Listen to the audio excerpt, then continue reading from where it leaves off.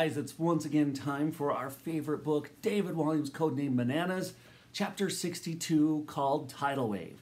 Now, make sure you pay close attention because you will need to retell us the story that's happening in this chapter, and you're going to have some questions to answer as well. Let's get started with chapter 62, the Tidal Wave. It was a long way from the riverbed to the surface of the Thames. The water was black, and it was at midnight. Eric couldn't see a thing, but made sure he held tightly to Sid and Gertrude the whole time.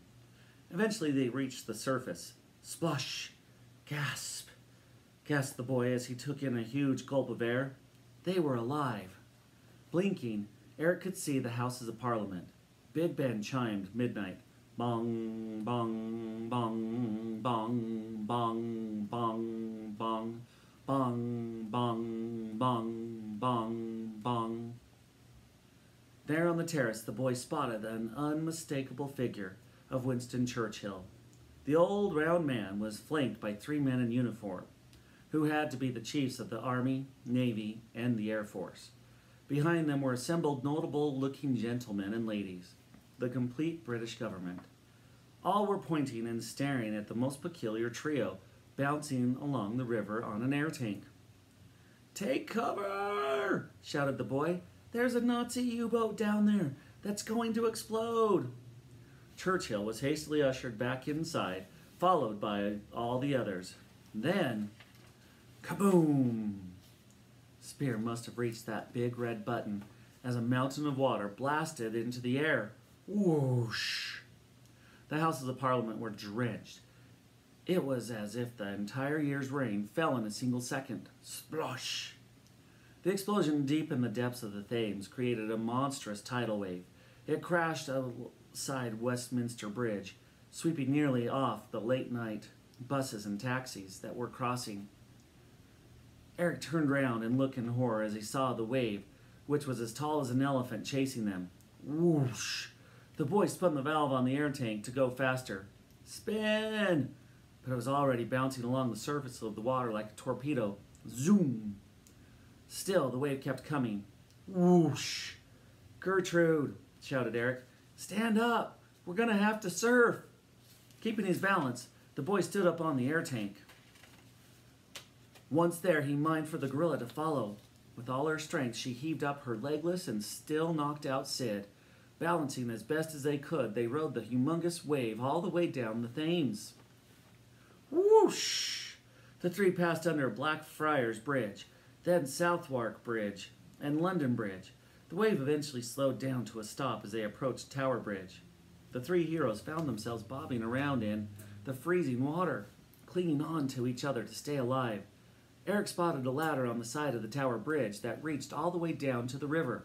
Holding tightly to Gertrude and Sid, he kicked his legs as hard as he could to reach it. "This way!" he shouted. Gertrude was first to reach the bottom of the ladder. The boy pushed Sid onto her back and wrapped his arms around her. The gorilla knew what to do and clung onto the man's hands under her chin. She made light work of the ladder, leaping up it with terrific speed. Eric followed on behind, as tired as it was possible to be without actually being asleep. As the boy clambered up the last step, he heaved himself onto the bridge. He saw 2 pairs of big black boots looking up. He saw that these boots belonged to 2 policemen. Both of them had their mouths open, stunned to see a soaking wet gorilla standing on Tower Bridge with a legless man on its back. "Lovely night for a swim," joked the boy. The policeman didn't crack a smile. Gertrude gently laid Sid down on the ground. The gorilla patted the man to try to wake him up. "Ooh! Uncle Sid! Uncle Sid!" said the boy, joining in. "Wake up!" But there were no signs of life. "Whoa!" wailed the gorilla, devastated to have lost a friend. "Shall we call an ambulance?" asked one of the policemen. "I think it's too late," spluttered Eric, choking back tears. At the cinema, the boy had seen on-screen heroes close their eyes for their comrades who had died, so he ran his fingers over the old man's eyelids. "Get your dirty fingers out of my eyes!" protested Sid. "You're alive!" exclaimed Eric. Gertrude let out an excited whoop. Whoop! They both held on tightly to the old man. "Did I miss anything?" asked Sid. Nothing much, smiled the boy. Oh no, I lost my chance to be a hero. No, you didn't. Uncle Sid, far from it, lied Eric. Don't you remember? Remember what? You took on the captain of the U-boat single-handed. Oh, I did? Yes, and you fought off the Braun twins. Oh my. Uncle Sid, you, and you alone, saved Churchill. You are a hero. I am? Spluttered Sid. Yes, fibbed the boy. Woohoo! Rejoiced the old man.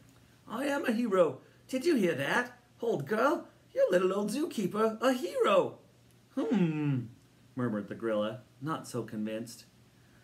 We'd better take you to the police station, announced one of the policemen. Get you warmed up.